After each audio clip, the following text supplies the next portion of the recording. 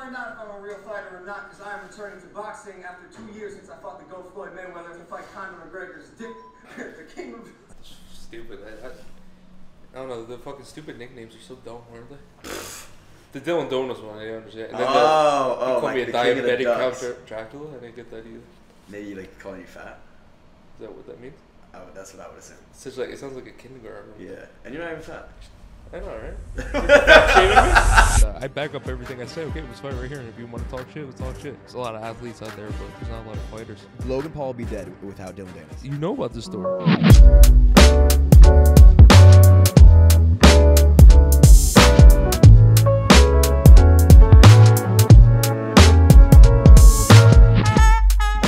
Holy shit! Excited? You're excited, right? Huh? What does training look like? Anything specific? No, I feel good, bro. Yeah. I feel like for him, I don't have to be anything that different. I don't think he's that good. I think he's a fluffed up steroid, juice head. I think that they think being a fighter is different than what it is. I don't think he has the heart to be a fighter, so I think it's gonna be easy. I compete against the best in my life, best people my whole life. So I think that he's not cut for this, Well, there's so much I want to get into because people forget because of the shit you talk and this persona you have online that you do have accolades of being one of the best in the world at your martial art. What do you think the difference is as far as your training? Is your mindset different than when it once was training jiu-jitsu than it is now? I think after training 15 years, it's just the body's different. You're getting older, but the mindset is still there, I'm very competitive. I'm competitive in every aspect of my life, so it's very easy for me. Like I don't lose. And listen, man. To give you credit where it is due, and I think I know you a little bit differently than other people. Yeah. That you don't lose that. Like you have a competitive drive where like you can hop on a jiu-jitsu mat right now. Yeah, exactly. And you want to win. It doesn't matter who you're going against. Yeah, I hate losing. I hate losing anything. Like it doesn't matter what it is. And that was the funny thing when we met, because you're known for drinking. I was like, I had to outdrink you. This dude literally, I guess we're going to hop right into how we met. The first day that we met, Dillon had a a vendetta to make sure that he drank more than me. And he won for sure. This was like one of the... I won by fucking hospitalization. This is the worst night of my life. And I guess I can tell the camera. So, yeah, we... one night, just met this kid. He's like, come to this bar. I was like... All right, I guess he wants to hang out. Super cool dude, and I will say you were way cooler than I thought you were going to be in person. Everybody says that, though. What do you think I was going to be like? Oh, fuck you, man. Yeah, bro. Well, listen, again, the persona you have online is a lot different than the dude you are in person, which is a good thing. I think similar. I'm like similar as in like the banter and the fucking around, but... Some people, even when I come to the gym, like, you're a lot different than I thought. I'm like, yo, you want me to be like, oh, fuck you, bitch? Like, what's fucking spar? Like, some dudes are dickheads. Like, you're not a mean guy in person. So anyway, I'm a martial artist at the heart, Like, at the end of the day, I still have those core values. But just because I like to promote a fight and just be who I am, doesn't mean I'm a dickhead, Right. And at the end of the day, the guy's talking about fucking killing me in front of my mom, and he's saying he's gonna knock me out, fucking dead, so I can't say some shit back, Well, let's talk about that because we can get into a lot of things. But we just watched his promo video of talking shit about you. How do you feel? I mean, for this fight too, it's like it's about the promotion, it's about the money. I'm not taking this fight for legacy.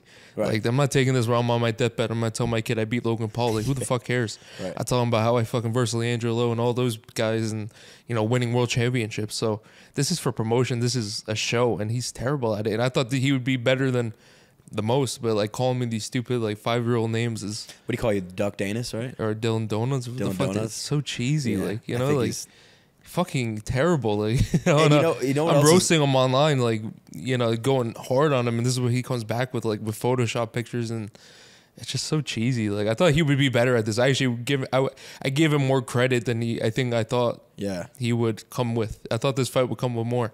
What's interesting too, like he's one of the biggest WWE superstars. You would think he knew and would really push pace on. And he has those writers on his side. Right. Like he would be using them, and they're on his payroll. So he should be coming up with some good stuff. I said this other day, like if he was in the Attitude Era, they'd be like giving him swirlies in the bathroom. He can't handle it. Like even now if I'm going at him or anything, it's like he's so egotistical that he can't control the narrative that he's used to controlling. That is driving him fucking insane. Do you think you've gone too far with anything you've done? It's mental warfare. You could beat a man 3 ways. Like I was saying, you could beat a man 3 ways. So like physically, mentally, and spiritually. And that's the art of war. Sun Tzu. And this guy reads books. Yeah, of course. Yeah, I'm very well versed in the game, so I think I already broke him mentally, and I could tell he is going to be emotional in there. Just like when Roberto Duran, fought Sugar Ray Leonard. Sugar Ray Leonard used to be on the outside and be a outside fighter and pick everybody apart. And Roberto Duran antagonized him so much he became like a brawler, and he lost. So I think Logan, I'm in his head. I think I'm just chilling in there, Dude, that's a really, really good point. I said I was eating Japanese sushi in his head. That was funny. Listen, and he eats roast beef every night for dinner. I tell you, I tell you straight up how I feel sometimes, and I've been honest with listen, man, that's crazy. You said that, but when you said that was funny. With the roast beef for dinner, that was hilarious. But you're so right in that. I got to imagine somebody in his camp. This is what I'm saying though. He's not a fighter, right? Like he's not a fighter. I get the WWE. He's athletic and all this, but put those guys in the ring like Roman Reigns or something. I toss them on their head. Yeah. So. He thinks he's bragging he's an athlete and all this. There's a lot of athletes out there, but there's not a lot of fighters. That's a good point. It's a different breed, You got to expect there's somebody in his camp that's telling him that though. Like, listen, Dillon this is what he does. He's gonna talk shit in ways that you never thought. But the thing is that he signed up for this. He knows who I am. He knows how long has he known me. He knew what he signed himself up for, and then now he's trying to backtrack because it's too hard or it's fuck him, bro. Do you think he's getting psyched out? 100%. I know he is. I know he is. How do you know that? He showed me his weakness. I can't go in because I told you I can't talk about it too much behind the scenes stuff. But he's going crazy. Really? Yeah. But now I think his back is up against the wall because the people are on my side. Like, you talked all this shit, now you can't take it back. Listen, get the fuck out of here. We've seen the transition. I've seen when people are all against you. I'm like the anti-hero. I'm like Tony Soprano now. I'll read your comment section, and it's now rare Dillon W. But this whole time, I only just spoke the truth. And people get mad at me. I guess because I haven't fought, and I understand that. And I get what people are coming from because they act like I don't want to fight that. I had some really bad issues with my knee and some of the stuff in my life I don't talk about. But, I always just spoke the truth. I think now it's just starting to come out because I'm fighting. People are starting to get behind me more, and they're starting to maybe get a bigger audience because Logan obviously is a big name. And it's harder in Bellator to talk shit or truth about people when you really like who the fuck are these guys? Right. It's hard to even know who the fuck. I don't know anything about some guy from South Dakota that I'm fighting in MMA. That's so. Well, this is definitely easier. I'm sure this is nothing even compared to actually training for a fight. Yeah, but I definitely want to get into those things. But I do enjoy this a little bit more because even in Bellator when I fight these guys you're fighting a guy that there's no build up. This is prize fighting. Part of prize fighting is entertainment. It's fun. It's fun. It's the whole build up. It's everything. It's the whole show. Yeah. And that's where a lot of fighters lose, and that's why they make it 1-2 fights in the UFC. They're gone. You forget about them in a month. So I haven't fought in 4 years, and I'm more talked about every UFC fighter. Yeah. And everybody admits it, and it drives them fucking crazy. Listen, bro, for better or for worse, you definitely are talked about, and I think people undervalue how hard that is to handle. It is. You've put yourself out there. Yeah. You've said some things that are very controversial. Yeah, you've had literally, I would say, 95% of a comment section against you. Yeah. And I would say you handle it pretty well. I know things. And then you've seen in person. People fucking try to fight me. People scream at me. People do this. So and then people get mad when I snap back sometimes. But I gotta tell. So we were at a bar the other night, and you gotta go out with Dillon once in a while. It is a lot of fun. People can talk what they want to talk on social media. They see him in person, and they do geek out. Except for this one guy. We're walking out of the bar, and from I would say 30 feet away, this dude's like, "Hey yo, fuck you, Dillon Danis," and Dillon whips his head around. I whip my head around, and this kid was like a deer in headlights, and then he's like, "Yeah, bitch," and Dillon goes like this to his face, and he's like, "Say something else," and the kid was so shook. We walked away because it was just not. He's worth lucky I it. didn't have a drink. I would have tossed it on him, dude. That's what I was gonna say. The old Dillon. I went through my phase though when I was drinking heavy, and I was I was after my surgery, and I was just smacking people. Yeah, I would just smack them. I hit the dude with my crutch. I was a menace for a little bit, and it definitely was not a good stage in my life. But I just used to just be like, "Oh yeah," because some people think it's sweet when you could just say stuff. And I back up everything I say. Okay, let's fight right here. And if you want to talk shit, let's talk shit. Yeah. And that's the thing that's kind of weird with this influencer boxing shit because these guys are talking out of their ass, but then when I come up, I can defend it in a real fight. Yeah. It's like what Nate was saying to Jake. You can't be talking about Conor's girl because if you two were in the street, Conor would strangle you dead or knock you unconscious. You can't be talking like that. And I'll stand for everything I've said against anybody. Yeah. And I take in my fair share of fights and like 6-on-1s, anything. I don't run away like Jake did. When Jake was confronted with everything he said, he ran like a fucking pussy. Yeah. Like imagine if that was me. I probably would never be able to show my face if I got confronted by 20 guys and I started running away. Yeah. Like, you know what?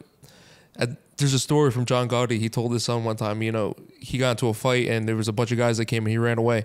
And he came and he sat him down and he says, no matter what, you never run away. You sit there and either you take your beating or you don't, but you never run away from a fight. Like, so that's the way you got to do it. If you talk to shit, you got to back it up, Yeah, you've never ran away from like even the losses you have taken. You've admitted it and you've owned up to them. I think that's the whole thing. It's like, it's the journey. Yeah. And that's the fun part about it, You gotta enjoy the journey. The wins and losses it's part of the fight game, you know. It's just like in anything. LeBron has lost how many times, but you keep give credit, like you give credit to like the jiu-jitsu guys that have beaten you. Yeah, exactly. Or the ones of course, that are good. Yeah, of course, 100%. I mean, you talk and give a lot of respect to people that I think because I think these guys don't have the martial art background that I have, Yeah. I think they don't have the same morals, And I was saying this on the Full Send podcast, but you could tell someone if they're martial artists if you ask, like they were asking me who wins, like me or Conor or something like that. Like a real martial artist doesn't talk about training, Like I still have those like those morals and those like the respect of martial arts, and I think that these fake fighters or they're not, I can't call them fighters, whatever the fuck they are, don't have that, and I think that they have a blurred. I don't know, whatever it is. They're just delusional. Just a blurred mind and like a and the scene will die. Like, and the thing is, I would never take one of these fights if it wasn't KSI. KSI was not even ever on my radar. That just happened. Me and Logan were gonna fight. He blew his knee out, and then that kind of came about. But I was either Logan or Jake because of our past and what they've done to me, and they have fought real fighters and they take it more real, Yeah. So, but I would never fight anybody.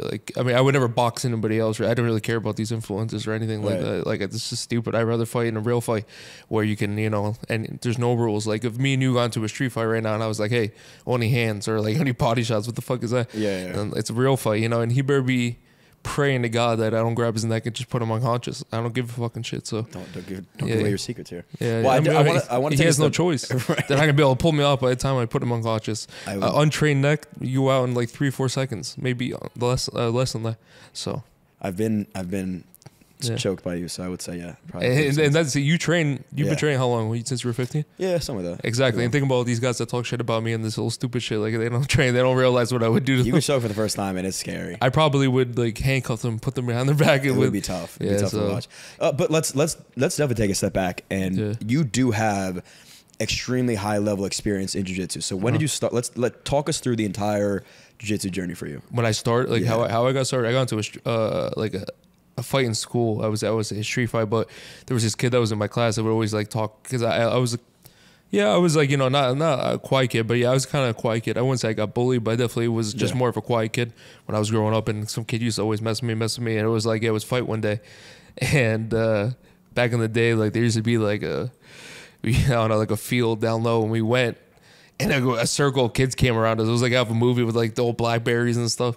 And me and him fought. And the first time I just from wrestling around, like my best friend was a wrestler at the time. We used to, playing around as kids. I like threw him and I choked him. And everybody's like, "Oh, you got to restart this." I was like, "What the fuck? I beat him." Yeah. And they're like, "No, that doesn't count. You got to knock him out." I was like, "This is fucking bullshit. I beat the kid." So like they made us restart the fight, and I was like, "All right, fuck." So then this time I took him down. And at the time I didn't really know fighting too much. I was punching him in the back of the head, and my fucking hands were just blowing up. Like it's like it's like hard to like when you're punching like this, like especially the temple or the back of the head. And then I rear naked choked him. And I was like, I'm going home. So like the fucking like older kids took my book bag and they like threw it in the mud and they like fucking like took all my shit. They're like, that's not real fighting this shit.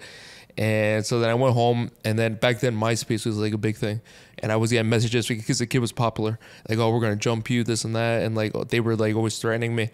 And back in the day when I used to have to go with the bus, there was like a good amount of like I would say feet, or I don't know how to explain it, distance, and they used to try to get me, and, so like I had to like get to the bus somehow, so I couldn't get jumped, and I had to like basically it was me and my friend. We started watching UFC, and I was like, I need to start training because I need to protect myself because I'm not going to get jumped or I'm not going to get beat up.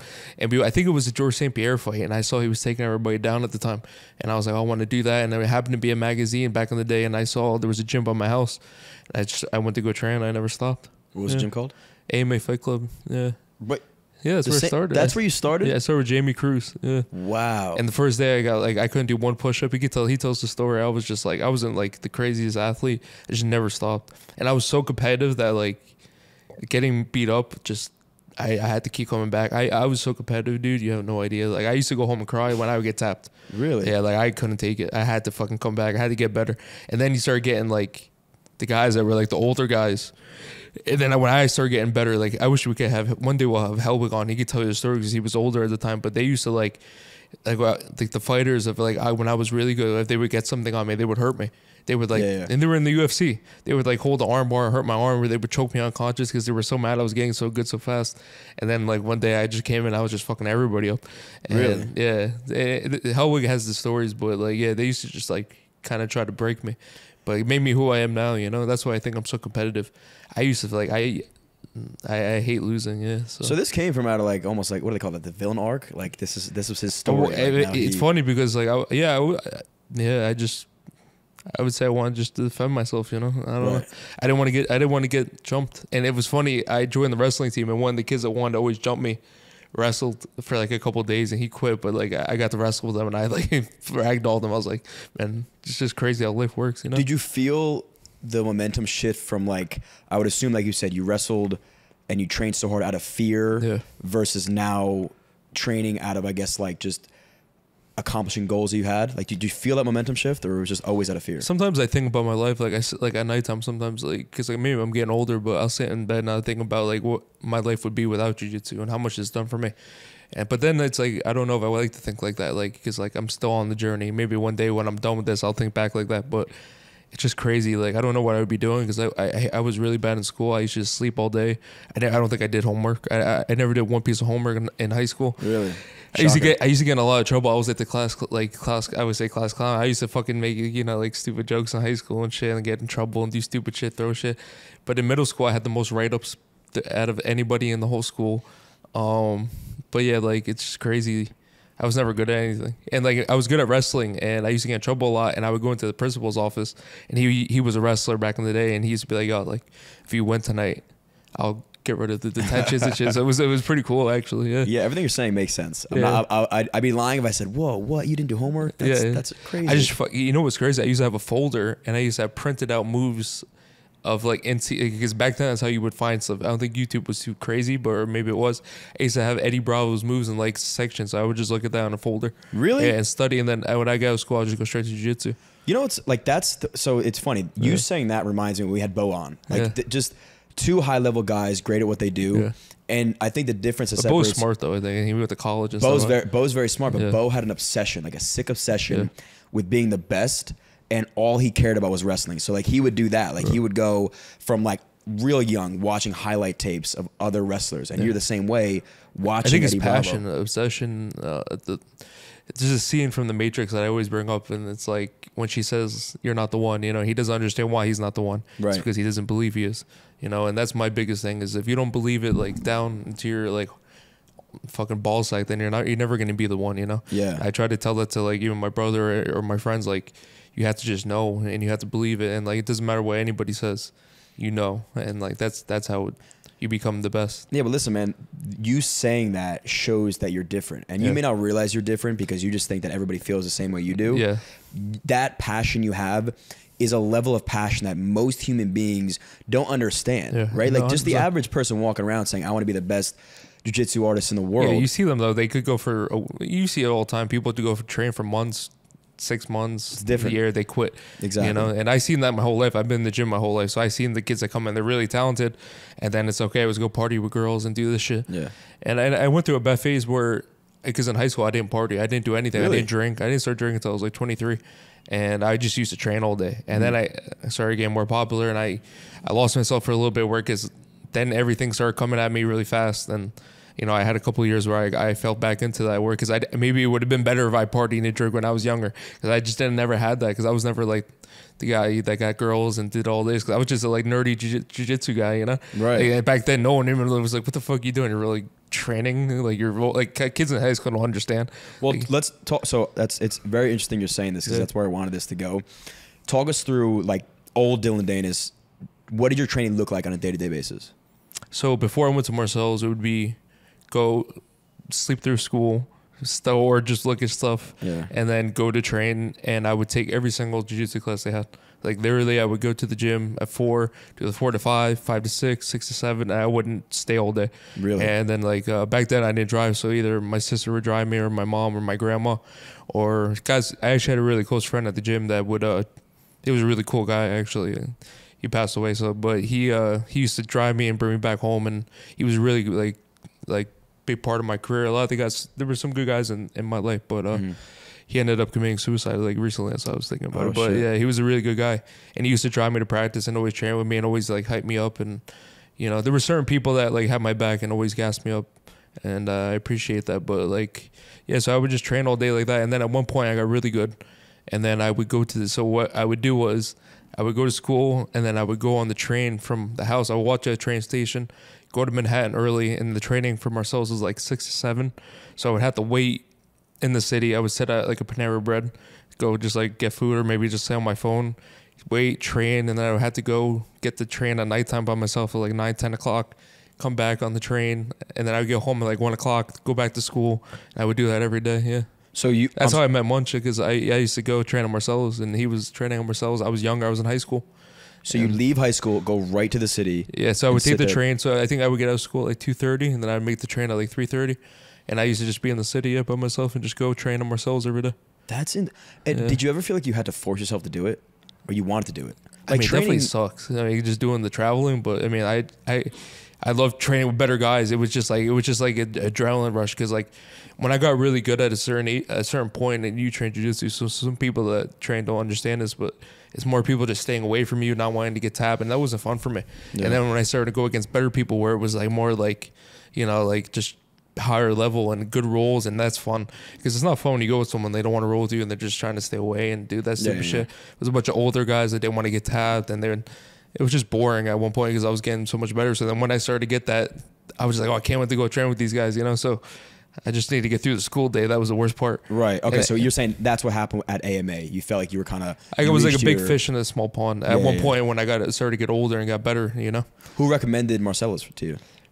I just knew I was a jiu-jitsu fan. I knew Marcelo, and I went and I tried it out. And the first day I was rolling like Ryan Hall was my partner and stuff like that. So like I was like, I think my mom brought me the first time, and I was like, I had to be here. And she got me a membership, and like ever since I was like, yeah. And then so you stayed at Marcelo's for. No, so then that was when I was in high school. So when I graduated, then I moved to the city, and then that's why I trained at Marcelo's full time. You moved on your own? Yeah. Really? Well, actually, my stepdad at the time, he had a job or a construction job around there, so we got an apartment together. We stayed there. Right. Yeah.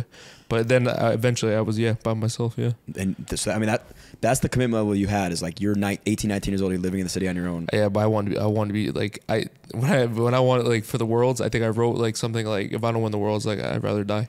Like that's how like that's how competitive I am. Like you have to kill me like that. When I was so driven, and I still am.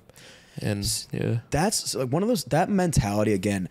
I don't even know if you could teach it to somebody else and how you would. Like now, when you say something like that, I don't think you can. I think really can't, man. And there's some like the other day, someone was saying like, "Oh, I wish I started training when I was 5 or 10." I'm like, in my opinion, it's either you have it or you don't. I don't care what age you start training. You would have started. You know what I'm saying? Like if you had that drive. It's just like you either have it or you don't, and it's hard to say that, but it's the truth. I feel like it doesn't matter what age you start, but yeah, I don't know. When you want something, you want it bad, I feel you'll get it, you know? I feel like there has to be a point in time where you almost felt like you were like you said, you were the chosen one. You were chosen to be this great at jiu-jitsu. So what else are you even going to think about doing? Exactly. And I didn't really like anything else. Nothing's really fun to me. So, right. So like you might as well obsess, and going back to back classes. You know what's weird too? Like a lot of the teachers don't understand, like, cause they used to bring my mom in for me. It's like, yo, he's not doing any work. He has to go to college, doesn't he? And I told my mom, I'm not going to college. I'll go live on the mats and like mop the mats every day. I just want to be in the gym. And she supported me. I'm lucky because a lot of parents wouldn't do that, you know? And like they used to like bring her in for meetings and be like, you know, what's he going to do? Like,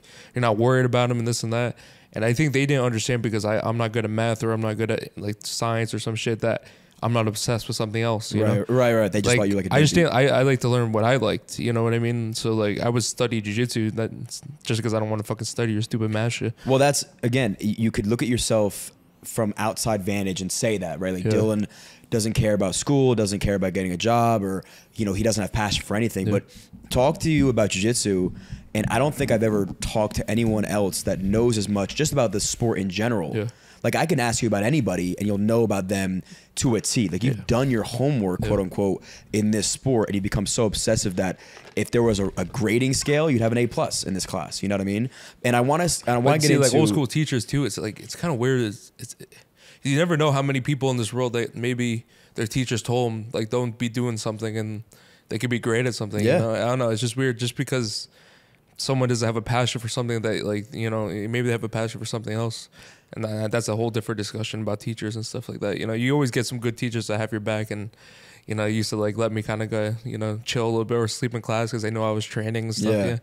But yeah, that's another discussion, I guess. I don't know. Who was that individual for you that kind of gave you? You mentioned somebody My before. wrestling coach was one of my teachers, and so he was very hard on me, you know, and which was I needed that, and he was a lot harder than me, harder on me than probably anybody in my life. Like, one time, I never told the story, but, like, I was the #1 seed in wrestling, and I lost that last seed, and it was, like, the worst thing ever. And he took me outside and, like, ripped into me like no one would ever rip into someone. Like, I was like, holy shit. And, like, it changed my life, but he was right. It's what I needed, you know? And the tough love, sometimes I think now people become so soft that they can't take the tough love, you know? You need people. You don't need yes men around you, you know? Especially when you're younger. You know, you need someone that's going to be like a role model for you, and someone that cares about you so much that they're going to fucking tell you what you need to hear, you know? So I definitely, my wrestling coach, Jason Lodato, and, you know, Justin Natural, and, like, people that actually, like, care and love you, you know? It's hard to find people that actually want to see you do better than they did, you know?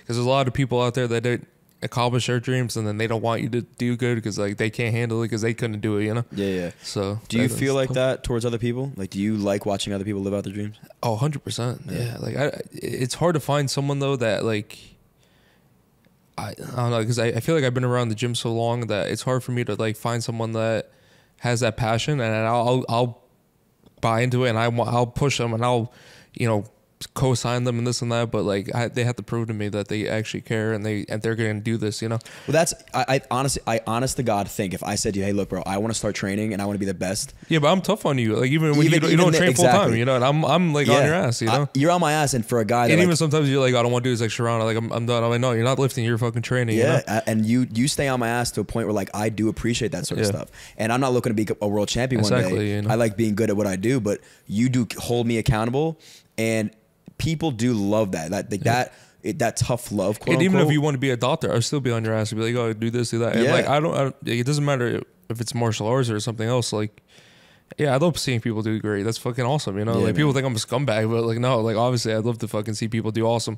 That's the difference between, like, the person people get online versus who you actually are. Yeah, exactly, you know? And, like, even with Logan, like, I'm happy he's doing great in WWE. Like, I don't want him to fucking do a backflip and, like, break his neck. Yeah, no, like, of course not. Like, he's good at it. He's great at what he does. It's cool to see people do great things, you know? Yeah. So yeah, definitely. But it's just hard. You gotta pick the right people. You do. Because there's people that'll bring you down too. That too, and I want to talk about that a little bit. But before we do that, let's just take a quick commercial break. Are we ready to rock, though? Oh, yes, sir. You ready? And we are back with Dillon Danis. So, like you said, I think we're getting pretty deep, which is different for people because people see you, and rightfully so. Look, if I didn't know you, I would think the same thing. That I saw this. I think every single person that's ever met me, I think you said to me, you're like, you're way different in person, man. Yeah, and I was a little bit nicer when I said it, but, like, no, I want to show people that there is a different side to you. Yeah, of course. Because anytime somebody asks me about you, I say the same thing. I was like, look, take him for who he is online. As a human, as a person, he is one of the most loyal guys that I know. We've only known each other for, 6 months? Yeah. And I knew if I needed you and I called you, you would be there for me, and then vice versa. Yeah, like, of course, you that guy that fucking tried to fight me, you're about to knock his ass out. I was like, but like, that's the thing. Like, you, and the one time, and I'll even get into this, like, there was a point in time where I didn't really know you that well. It was like maybe 2 months in, and you were going on your benders, right? It was like a time where all you wanted to do was drink and party, and I knew that, and I was like, I can't live this life right now. And I had to almost ignore you. And then he sees me out one day, and he was like, yo, what are you doing today? I was like, I'm keeping it low key. And I was planning on keeping it low key, did not want to go out. And I ended up, like, going to the bar, and I was just, like, not drinking. And he sees me out. And it wasn't like I was afraid. Like, he wasn't mad. He was genuinely, like, upset. And he was like, I thought you were one of the good ones. Like I don't have a lot of friends in my life. I don't have a lot of loyal people that I can trust, and I thought you were one of them. And that broke my heart, bro. I was like, damn, you know what? Like you're like, let me buy you a drink. I was like, you know what, man, I'm sorry. Like I did. I showed him the wrong side of me, and from that moment on, I was like, I'm gonna be a good dude because he's a good dude to me, and he deserves that. So I was just but you're probably right not to go through what I was doing because I was in a bad space. So. Well, do you want to talk about that at all? Nah, you don't even bring it up. Nah, bro. I haven't talked about that maybe one day, but yeah, that's fine. The thing is like people think they know me and they try to say, oh, why you don't fight? Like, but you know, people have their own battles, right? You know, it is. I'm not gonna cry and bitch about it like most of these people do. Yeah. You know, you learn from your experiences. You man up and you come back stronger. That's all it is. You know. For sure, man. You've been through a lot, and the reality is, like you said, you reflect on your journey. You almost don't want to do it because you're still so young, and you are still so young. Exactly. Like, yeah. Who knows what's gonna happen? Like you went, and just to remind everybody, what has been the accolades? You won IBJJF, the Worlds. Right? You won and Worlds. Then I won Abu Dhabi. Oh, you did? Abu Dhabi and the gi, sorry. So it's like it would be similar at Pan Ams. Okay. Yeah, I won everything you win. At brown belt, I was like I didn't lose for like 2 years. I beat everybody, like, you know, and then at black belt, I kind of started doing transition to MMA. Then I won the Pan no-gis and then stuff like that. Yeah, super fights. I don't know. So you think that when you got your black belt, did you feel your goals shifted? Like now you want to be an MMA fighter and your focus was a little bit different? I think everything just kind of changed in my life, to be honest. But yeah, I don't know if I want to get into all that. Yeah, I think, you know, it's just stuff gets to your head. Yeah. Girls, you know, things, Listen, bad bro, things. but that's the reality. People don't realize, like, you become that dude you want to be, but now you don't realize what it comes with, like, and also too, being a nerdy jiu-jitsu guy, and you know, and then jiu-jitsu fame, and then to real fame is a little different. But you know, it is what it is. When did you get connected with Conor? Like, how did that all happen? Because I'm assuming that's what you're talking about, right? Like, what the all that stuff. But like, I think we're just friends on Instagram. I think he followed me from just watching jiu-jitsu or something, and obviously I was a fucking huge fan of his, and we were playing on training for a while. We were going back and forth, and then it just ended up happening, and we just clicked as like people, you know, like as friends, and then it just went from there, you know. And his passion for the game is similar to mine, and I think, you know, he, as they say, real recognizes real, so we just clicked, you know. And then after that, which is all off to the races, you know, like we were just talking about fighting all day, and he knew that like I was at Marcel's, like, people think that I turned into a different person when I met him, but I was like that. I got suspended from Marcel's before I got kicked out of Marcel's because of trash talking, and not trash talking, or just being a little bit more cocky and like being myself. And he always tried to make me him, and we had a lot of issues with that. But like I always been the same person, you know. You say Marcelo? Yeah, even before I met Conor, I'm saying I was the same person. But like I understood the game, you know. I was the first one to be ever talking like crap at jiu-jitsu and making big matches. Like Gordon, the only reason Gordon's around is because of me. I was the first one to do that, and where Gordon was a purple belt, like trying to talk shit back to me, Gary Tunnen, and I had some of the biggest matches in jiu-jitsu because of I built it, you know. And then the old school heads were like, "What the hell's going on? This is like, you don't do this." I'm like, bro, I'm building a brand. Like I'm building this. I'm building the sport that I love, and yeah. So what gave you the idea to even do that? To be honest, I just always had that in me. I just understood the spectacle. I think maybe I grew up on that, like on wrestling, on the Attitude Era, and just the build up. And I remember how fun it was when you used to watch Stone Cold and The Rock going at each other. And then I thought it was real. When I was a kid, I swear to God, I thought Stone Cold and The Rock was real. I would just be like arguing with my friends, like who's gonna win, you know? And like I just loved the build up, and they would have like the two face off, like the two sit downs and shit like that. So I just kind of always got the game. And then when me and Conor got together, and like I think he understood that I got the game, and like learning from him, I learned so much from him. Like it's crazy, and we just connected on a lot of levels, from loving martial arts, from loving training, from loving the whole, you know, everything about fighting. So I think that's how we got so close, you know. So that I didn't realize that. I thought that you were this jiu-jitsu guy, and then Conor almost changed it. But you were doing this already on your own. Yeah, I was always kind of talking. Yeah. But Marcel used to really have me on like a leash almost. Yeah, like basically, yeah. And either you leave the gym or you stop. And we used to go like into so many fights, me and him. Like I can't say too much about him. Obviously he's sick right now too, so I don't want to go too much into him. But he also just praised Gordon, which was fucking bullshit. Like I don't know, that really rubbed me the wrong way. Yeah. Because Gordon's not actually a good person, you know. So, and everybody, his own brother trains at a different gym, doesn't talk to him. That should just show you that he's a bad person. What's up with that? I know the stories, but like I don't want to air their dirty laundry because the younger kid is actually a nice kid. Yeah. But like that's just shit that pissed me off about Marcel. Is like he knows me as a person. Right. I used to go to his house and help him watch his kids and play video games and hang out and do all this shit, and he knows how good of a person I am. And then to say and go praise Gordon for the shit that I was doing and say, oh, he's a great person, like fucking bullshit, man. How is it the amount of people that call me from Marcel's and they were like, that is like ridiculous. Yeah, it's insane, you know. Like that's got to sting coming from somebody like you said. It did sting, man, because someone that I looked at as a dad, right. Like he was like a dad figure to me, Marcel. You know, he was there for me all the time. You know, like we basically did everything together. You know, and that one did sting. I can't lie. Yeah, it was fucked up that he did that. Yeah, I remember it when you were. I mean, that was like last month or so, right? Like something like that. Yeah. Yeah, and like you said, man, you do have a gigantic heart, and I don't think people realize that. So you get affected by things, and they'll eat at you. You know, like when you don't have, or when you have like individuals that you can claim as like your role models, and they're close to you, and they kind of do you wrong, or maybe they did something you didn't expect them to do. It hurts, and I don't think enough people, especially men, admit that sort of stuff. Yeah, you know what I mean? It's a hard thing to live with, especially because. I don't want to get you get me too personal, bro. I don't want to get too much out, but yeah, especially when you have like people they look up to as role models and stuff like that. It definitely hurts when it comes from them. When it comes from everybody else, that's the thing too that people don't understand. Like all this shit talk that people say, they don't know me. When it comes from someone that actually knows me, a friend, that's when I take it and I assess it. You know what I mean? Right. So when some bullshit guy online is talking shit, it doesn't affect my life. You know, I have a very small circle, and you know that. Yeah. I like very small. Like, so if it doesn't affect my circle, then I don't really, you know, put any mind to it. Yeah. That. I wonder if people would expect that out of you, that you do run very small. Yeah, I really do. I like very small. Yeah, they would probably expect you to have like a gang of people every time you go out, and for like. I mean, the thing is, you gotta separate the club friends or I would say the out friends besides your real friends. You know what I mean? Yeah. There's a big difference, and that's why I think when people meet me, they're like, oh, like I really like this fucking dude. He's sick, but like you gotta. Yeah, you just gotta learn how to read people. I'm good at reading people. Is one of the reasons I'm good at MMA, because I know how to read people. Like I'm reading Logan, seeing how I could just read him like a book. You know, I could just see. I seen these kind of like athletes in my life. Like he's petrified. I know.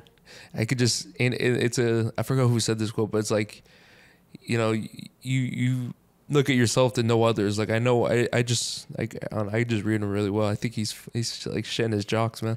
I think that's why he's trying to get this fight pulled. You know? Oh, you think he's trying to get the fight pulled?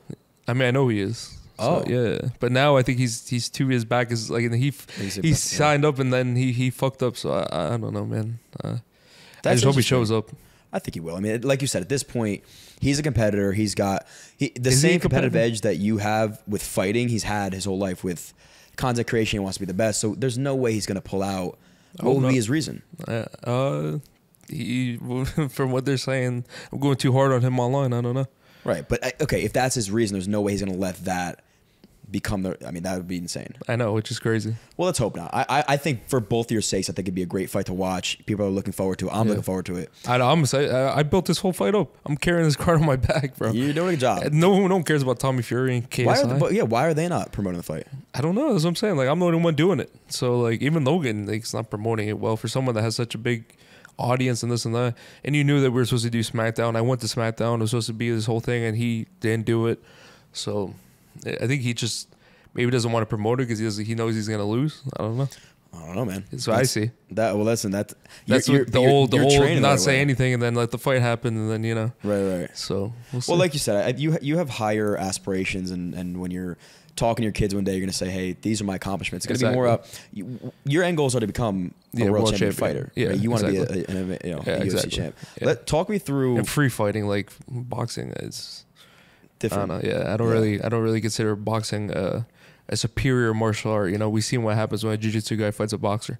So we already know that. We've seen the stories. It's a story and older than time, you know. I mean, jiu-jitsu guy takes the boxer down in 2 seconds, chokes him out. So like, it's not a superior martial art. Jiu-jitsu is the king.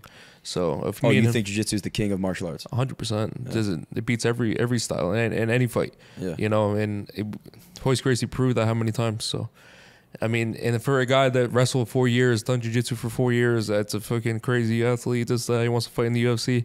But the Bellator money was bigger than the money that he's getting now for an MMA fight, and he didn't want to do it. He didn't want to sign this 2-way contract. He didn't want to do this.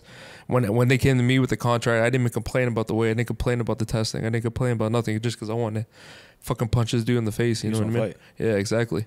Well, I think, like you said, you've been a part of a championship camp, right? With Conor. Yeah, of course, yeah. Can you talk us through his camp with Khabib? Like, how are the vibes just the entire time? Serious, yeah. That camp, that fight was a very serious fight. You know, it was. He's talked about it. You know, he didn't do some of the right things that he should have been, but it was very serious. Conor takes his camp, like, that's another thing. I think people think Conor doesn't take shit serious. He takes it very serious. Yeah, and he's very, like, he deals with a lot of stuff too that. It's hard when you're the only one building the fight, you know. Like, he's the one that was carrying the promotion. He was the one making everything, so he has to do a lot of stuff, man. That man, I could say, carries so much weight and never complains or never doesn't even show any emotion. Like, I don't know how he does it sometimes. Like, man, you're a fucking animal. Like, it's crazy. He just rocks on. He just keeps going and going. And I mean, you think about, like, the two fights that stand out to me, obviously, are Khabib and Jose Aldo, right? Like, when he fought Jose... Look at that. Look, you see, he got into Jose's head, you know, and that's the same thing with me doing the Logan. That's exactly what I was thinking. And think about it... This is the fight game, though, so, like, why is Logan complaining about this shit? You know, he know what he signed up for. Like, maybe he didn't think you were going to start posting nudes of his wife. Well, he should have been taking nudes. He should have wiped up a thought. That's not my problem. Okay, well, yeah, that's you saw my quote. I said, like, you ever say I'm slut shame? I love sluts. You know that. I do know that. Yeah, so, like, fuck. I didn't put any captions. I mean, listen, like you said, you're not saying any. You're not. You know, the funny thing is about this chick too. I'd be going because she's from New York. I just be going places now. Some guys like, yo, I banned her one night after catch, or I used to date her. I used to do this. I'm like, oh, why you tell me this? And everybody's just like, I don't know. And, like, I think if he didn't show so much emotion towards it, it wouldn't have made it so bad. You know what I mean? Like, you probably wouldn't. You probably find something else to talk about right now. Yeah, I mean, I don't know. Yeah, exactly. And there's so much to go. It's only been like 3 days since the fight's been announced. Yeah, no, you have a lot of ammo. I'm sure you could. I got tons. I'm waiting for him to come back with something. I feel like I'm beating up a dead body. I'm trying to think what he would even say about. I mean, there's a lot to say about me. Go ahead, let's go. I'm an open book. I may have to anonymous be like, hey, look. I know. I was gonna message you like, oh, you need some help, bro. That would be terrible. You're getting beat up bad, bro. Throw this out there, man. You gotta fucking fight back, bro. Oh man, here's some ammo. No, that's. But I think this is coming from a dude that fucking filmed the dead body, complaining that I fucking going too far, bro. Like, what the fuck? An image of the. Yeah. That's one of the first things I ever noticed. I didn't know him before that. Before he did that video? And then that video. But I give him credit from that video. His comeback. I gave him credit too. Yeah, I thought he did great too. How do you come back from something like that? It's very tough. Very hard. It's a comeback move. Like, and no normal human would do that. But here's the thing, and you get it too. Like, I get, like, going viral. I get that, but doing that's a different kind of. He was young at the time. You get caught up in 24, 25. Like, that's not that young. Was it? Hell no, it was like 10 years ago, dude. No, it wasn't. So 10 years ago, he's 29. So he was, maybe. But all I'm saying is, like, you get caught up in, like, the minutia of things. And you're like, oh my God, this is nuts. And you probably don't realize like, looking back, he's probably like, I can't believe I did that. But again, he's done a lot of stuff though. Look at the thing he just did with his podcast host, like saying you should find a therapist because you believe in Jesus, and like going at his friends and stuff like that. That's fucked up, you know. And like telling his brother you're not gonna be a world champion. Like, who the fuck are you to tell him that? You know. Like, imagine saying that to your own brother. No. Like, imagine your brother or my brother came up to me and was like, hey man, I want to be the best in the world at this. I'm like, no, you're not. Like, fuck you, bro. And no, I'll never tell anybody they're not gonna do anything because everybody told me I was never gonna be here. Yeah. I'll tell you that. So anybody could do whatever the fuck they want. Trust me. That's a good way to put it. And if you would imagine all the teachers and everybody that told my mom this and that, this kid's never gonna do nothing. This kid's never gonna do this. Now all the teachers want pictures of me and this and that. So like, I would never tell anybody that they can't do something. Never. Have you ever had a conversation with him in person? Like, do you know him? I talked about the times I met him. Yeah, the last time I saved his life. How? I didn't tell you this story? No. Yeah, so he would be dead right now. So Logan Paul would be dead without Dillon Danis. You know about this story. He's talked about it. Yeah, he came to New York and didn't check in with me.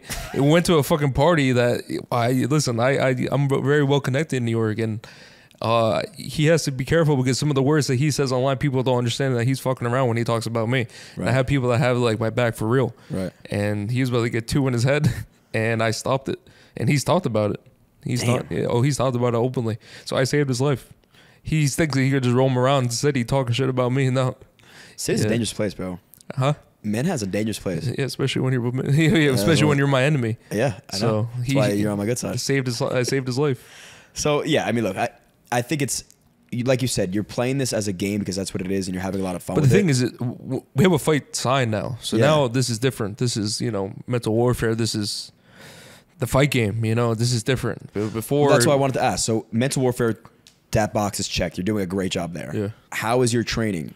I feel great. Yeah. The fuck is that? Oh, yeah. I feel great. I feel I'm gonna clean him. I do think I'm gonna get a nice, beautiful KO. You know? I really do. I don't want to call it a shot because I don't want him to be expecting it, but I do see a shot that I can clean him with, and I think I'm gonna knock him unconscious. Now, you're watching tape from like KSI's fight. I actually never watched really any of his fights. I just you're fighting yourself in there, so I don't really see him. I just see a blank canvas, Right. Same thing with jiu-jitsu or MMA, you're fighting yourself. So really, so when you competed, you never like studied up on so and so and said, hey, he it normally depends. does this, if you go, he's like, oh, this guy has a signature move or something like that, or some kind of like he's really good at it, I guess. But yeah, no, I don't know. Yeah, I just kind of. You should be ready to be able to fight at any time. And I always thought that, like, because if you run into a street fight, you don't know the guy's style. So right. You gotta have your own style. You gotta be ready to go. Do you have any aspirations to compete jiu-jitsu again? Yeah, 100%. You do. I think that me and Gordon would break every record in jiu-jitsu history for numbers, for anything. So for the love of jiu-jitsu, I think I have to do that match. You think he'd do it? Yeah, no, he will. Yeah, 100. We talked about it, and I would do it for jiu-jitsu. I wouldn't do it for him because I'm just giving him the free clout, but. Yeah, I would do it for jiu-jitsu to make the sport bigger. That would be fucking crazy. I think it would definitely, and the amount of purses that are being offered for this match over the years is like, no one's ever getting paid that in jiu-jitsu ever again. So, how long of a camp would you want before that fight? That would have to be me going to like a pure jiu-jitsu school, training every day like how I used to. So hypothetically, where would you go right now? I don't know. I had to think about the gyms, maybe to like Galval or in the city to Murillo or somewhere like a pure jiu-jitsu gym. Because even the first time we fought, I wasn't. I don't want to bring up much too much, but he knows what I was going through in that camp, and I really don't think he's that good. Who? So Gordon. I think he's terrible. I mean, he's the best right now. Yeah, because he's juice off his head and it just gets everybody tired, and I don't think he's that good now. I think there's way better guys than him. I think he's terrible. Yeah. Like who?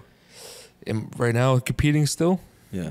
Probably not too many, but like I'm talking about like Rafa Mendes is one like that comes to my mind. Obviously, Marcel was way better than him. You're saying pure jiu-jitsu skill? Yeah, like he's not that good. He's very uncoordinated. Like he tried doing MMA, and I heard the stories of him quitting. You know? Yeah. Oh, I didn't know that. Yeah. When did he try to compete? He when Gary made the transition. Yeah. Oh, I didn't. No one ever gives me credit that too. I'm a fucking jiu-jitsu guy. Like since I was 15, I'm taking a boxing match. Imagine those guys doing boxing or something like that. Any jiu-jitsu guy. Gotta give yourself credit, man. Think about Khabib or Islam doing a boxing match. They get fucking sparked. So right. I'm willing to do any martial arts. So yeah, you just want to fight. Yeah, I've done wrestling. I've done Greco-Roman. I've done freestyle wrestling. I've done jiu-jitsu. Now I've done boxing. I've done MMA. It's kind of crazy, and that's a journey that. One day I'm gonna be able to say like, yeah, I fucking did it all, Yeah. Who training or competing has been like the hardest jiu-jitsu competitor you've gone through? Leandro, 100%. Him competing against, I never felt anybody like that before. He was just his reflexes were just so spot on, and his competitiveness is so. He's like me, so it's hard. It's like like that, He doesn't give up, So obviously him, Yeah, he comes to mind probably the most. But there's been tough. I mean, everybody's tough at that level, Right. But like training wise, Marcelo obviously is one of the best ever. Rafa Mendes is ridiculous. Right. Like, yeah, he's ridiculous. He's ridiculous. I wish he still competed. I don't know why he retired so young. But how old is he? He's probably 29. He retired at like 28, 27, I think. I don't know. He might be in his 30s now. His brother is amazing, Guy Mendes. Yeah. I mean, the Meows, obviously I train with one of my close friends. I fucking love those guys. Mm-hmm. They're great. And there's so many guys out there. I'm probably missing a bunch of guys, Yeah. But there's so many really, really good guys out there. Good. So Leandro, when he was here, you saw him as almost like that father role with you, right? He was always my idol. So when I was growing up, he was the background on my phone. I was a brown belt, and like he was my idol in jiu-jitsu. Like obviously besides Marcelo and stuff like that, he was my favorite competitor. And then like when I got to go against him, it was like going against Michael Jordan for me, you know? Damn. Yeah, which was fucking awesome. And yeah, then we ended up becoming friends. And he kind of like he liked me, and he one of the things he wanted me to come train with him for a long time, and like he kind of like didn't like that whole shit talking thing either, so he kind of had a little thing with that, and then he got over it, and then like recently he was here last time he came to New York, he stayed with me. And really? Yeah, and we were going out and like hanging out. Like when I was younger, he used to be the crazy one. Now he was a little bit older, and like now he's like a little bit more tame. He was like, damn, you're wild now. Yeah. But we used to train together too, and we compete, and he was a good dude. He was one of those guys that, not even knowing that much about jiu-jitsu, just everybody liked him. Yeah, he was a man. You won't find anybody that's had a bad thing to say. He was a fucking man. Yeah. Even like after he competed, he was so excited about competing. Yeah. Like you wanted to be around and watch him. His style too was just nonstop. It was just it was so fun to watch. You know, even the gi, like he was awesome, man. It's fucking sad, bro. Yeah, man. Yeah, it really is. It's like crazy. I almost broke. Like that was one time in my life where I ever got a phone call, and my heart just like fucking dropped to like my stomach, because you seen like I went through a bad time when I was going out and doing all this shit. Like that could have happened to me very easily. It still can, and like it's just so crazy to have such a good person. You know? Yeah. It's fucked up. Who called you? I think it was actually some girl I trained jiu-jitsu with. She called me, and I was like, what are you talking about? And I couldn't believe it. You know, it was like one of those moments, and then I was like, holy shit! Like I thought it was fake. I couldn't believe it. And then people are like such scumbags online. They were like sending me the videos and stuff, and it was just like it was hard to deal with. Yeah. When was this? A year ago? Yeah, I think it's a year now. Yeah. So this is like the thick of how you were going through your shit. Yeah. Then my dad passed, and like all that stuff. This is like all during the same time, so it was all pretty tough. You know. Wow. Really? That's why a lot of people don't know about like before the KSI fight and all this shit I was going through. I don't like to talk about it because I feel like people that complain about their life, like there's so many other people that have way worse things going on, you know? Yeah. So I don't like to complain because I seen, average people go through a lot of bad things in their life and deal with it and come from adversity, you know? Yeah, but just because other people go through worse or the same doesn't mean you can't acknowledge that you've been through a lot. Yeah, I guess I just feel like I'm in a very blessed position in my life that I shouldn't have the right to complain, you know?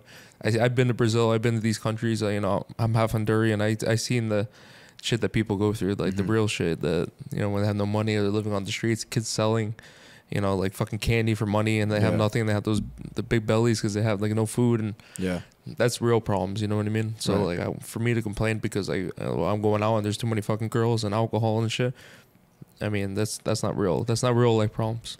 Well, honestly, man, I think you're not giving yourself enough credit for what you've been through. Yeah. And you've been through a lot, and you've been down. And you've seen how many people that I thought were my real friends, and they left me, so. 100%, bro. They left you at a time where maybe they thought it was worse for their life to be associated with you, which is understandable too. And I think you've acknowledged that, right? Like you do a good job now with saying, hey, look, like you just said it to me, like maybe you're right, you shouldn't have been around me at that point. And I think all that matters is when you... I just think that like if you really love someone and you see them going through a bad time, you don't...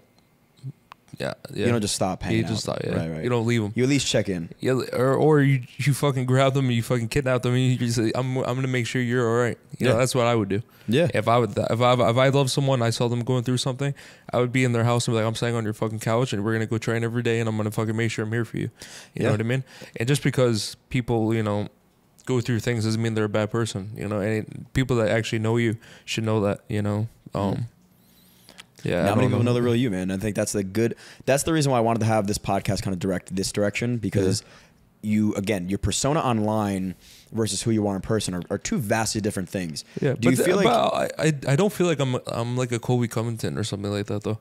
I feel like those guys are very fake. You think he's fake as far as not just as in like that's a persona, that's a character. Like I just turn up who I am. You know what I mean? Okay. Like I feel like I am that person. Like you see me, like I fuck with my friends. I like to talk a little shit here and there. Like I am who I am. I just turn it up when I'm fighting someone. For sure. I don't think I'm playing a character in any way. I think there's certain, I'm not like a WWE guy where it's like, hey, how you doing? And then it's like, hey, fuck you. Yeah. You know what I mean? I think I just turn up who I am. Well, you do. You turn up who you are for sure.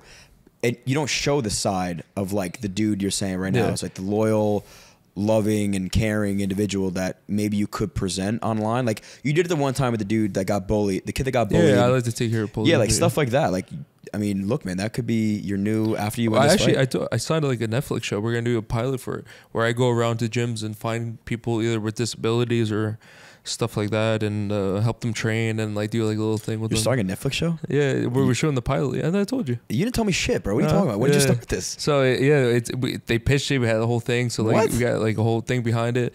Yeah, so like either if someone has a disability or any kind of, if they're getting bullied in school, I'm gonna come in and like we'll do jiu-jitsu, or I'll bring them to go eat and like talk to them about their life, and like actually so they have a friend or someone that's on a higher level that like has their back, and like they'll go to school, but like, oh, like, you know, this motherfucker has my back. What are you talking? When is it starting? Yeah, we're not sure yet. We're trying to figure out. We're gonna do a pilot, and then we're gonna pitch it to like.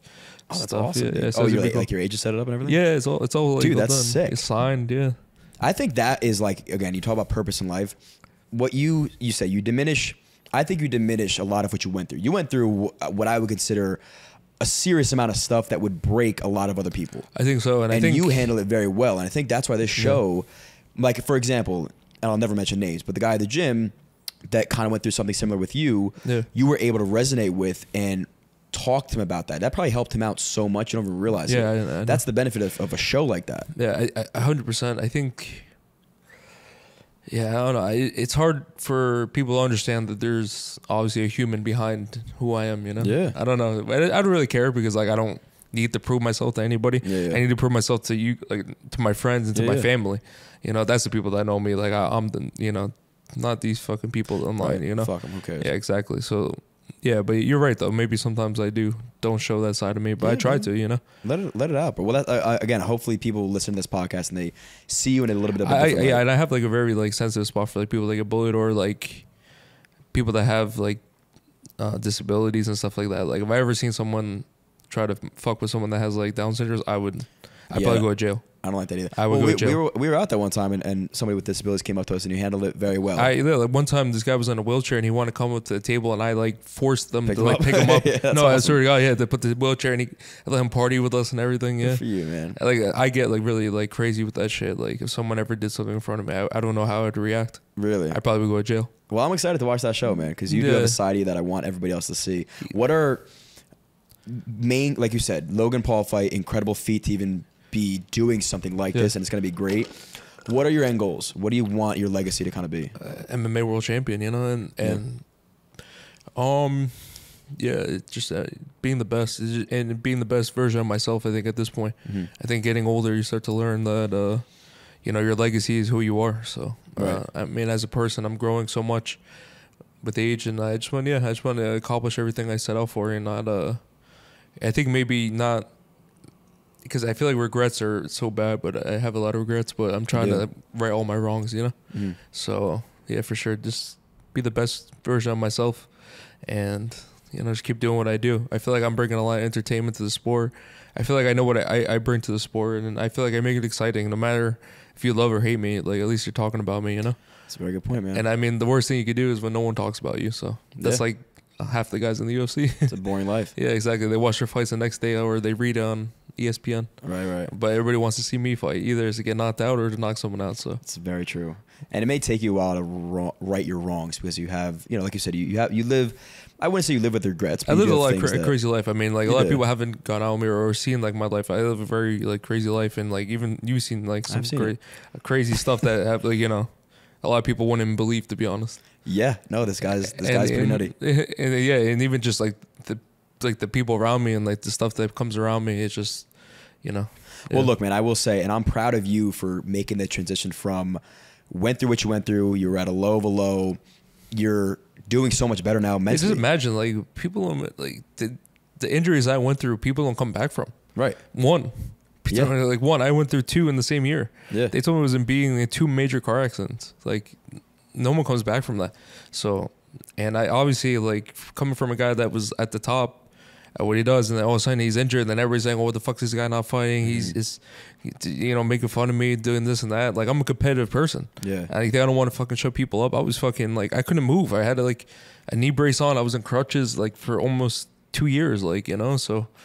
Like there was nothing to do besides get into trouble and do stupid shit. So you think that sparked your Of course, man. I went through a fucking deep like hole, like with that injury. You know, like I never went through something like that before, where you can't walk, you can't wipe your own ass, you're taking a shit on the side of the bed because you can't like get up, and like the first one failed. Like how does that even happen? The best, like one of the best surgeons in the whole like city, like HSS. You know, so it's just crazy how life works, and like I never expected that. And then I went to there was nothing to do. I couldn't train. Like training is like my zen, my mental space, and when you don't have that, you looked for other things. And I started, I went through a crazy time. So that's actually funny. You acknowledge the fact that jiu-jitsu was your zen. Like that was of course, that's what I love. And when you don't have what you love, it's like, what do you obviously you're going to steer down a wrong path. Do you find your zen in anything else right now? Or is it still just training? It's training, being like with people I love, I think, maybe. Yeah.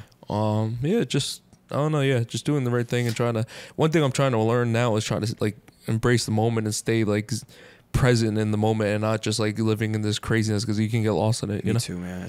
That's the hardest part, is like when you obsess yourself with one thing. It's like so much going on, and you forget to just enjoy even doing something like this. Like nothing else in this moment matters except for having this conversation. Yeah. And that in itself, like we could both have knees that don't work, and in this moment it doesn't really matter. Yeah, exactly. But a couple of years ago, that would have debilitated you. Yeah, you just never know what happens in life. And man. It's crazy. It's a wild journey, and I guess you gotta appreciate it. Like, I don't know, without the rain, there's no sun, right? So you gotta appreciate both sides of it. I hear that, man. And now when I look back, I try to like appreciate everything that's ever happened to me, because it made me tougher, made me, and I should have let everybody get to me when I was down in the dumpsters, and I was like, fuck, I want to compete, I can't train. Yeah. Like, I was just so angry, I was just like, fuck, I want to like prove everybody wrong, because I knew I was better than everybody. I knew what I could do. I knew I could beat this guy. I know I could beat that guy. Yeah. But like, I'm just sitting there talking, and then when I'm hurt, and I was so fucking competitive. Yeah. It's like, imagine just like not being able to do what you know what you could do. Yeah. That was the hardest part about all this. It's like, well, that fire is the reason why you were so good. Yeah, exactly. And then you're hurt. Then you're sitting like this in a bed. And you're just like, fuck, I'm so fucking competitive, and like I want to like get out there, and it was tough. Well, thank God you're able to keep competing, man. Yeah, exactly. Yeah, that saved your life. So every podcast we do, we wrap up with, I ask the guests 2 questions. Yeah. I'm gonna ask you, what has been in your life, it doesn't matter if it's jiu-jitsu, family, the lowest of lows you've ever experienced, like if it's an individual moment, and then let's follow that up with the highest of your highs you've ever felt. That's tough. That's a tough question. I know, that's why I asked it. Yeah. I would say like not exact moment, the lowest of lows, but maybe just I don't know, man. That's a deep one. Well, I think we sort of already talked about it, like the knee surgery. Well, that is just, I think, just not doing the right things, or I would say like maybe not proving to yourself what you can do. Like, I don't know, you know what I mean? Like knowing what you could do inside, and then not being able to prove it, or not being able to. I don't know, just that's like one of my biggest regrets. But I still have so much time to show everybody what I'm saying is true, So that's the only great thing about this, is that I'm still young. So that, I guess, like not showing the world what you could do when you have that. I feel like I was blessed with this talent, and I worked hard for it. I worked my whole life for this. So maybe that's probably the lowest, and my biggest regrets is I was hurt, but I just can't wait to show everybody, shut everybody up, to be honest. I can't wait for that. I feel like it's gonna be fucking awesome. What about the highest of your highs? Anything like come to mind where you're just on top of the world? Winning the stuff when I was young, like in jiu-jitsu, because coming from where I came from in Jersey, like beating guys that have been training in Brazil their whole life at the best gyms, that was cool. Yeah. Definitely beating guys that I used to watch, and beating guys that like been training before I was even, they had their like black belts before I was even born. Yeah. So like that shit was cool. Like, I used to love just beating guys that, thought they could beat me, I guess. And I think I'm going to have a lot more higher moments. We'll see. So, well, yeah. And look, man, I had a great time today. I think the audience and myself, we saw a different side. I think we talked different about it. Yeah, we saw a different side of Dillon Danis that I knew was in there, and I wanted to get it out. I'm excited to watch your journey. I've known you for, like I said, about 8 months now, and the future is so bright for you. I appreciate it. And there's so much more to come. So again, thank you for coming on.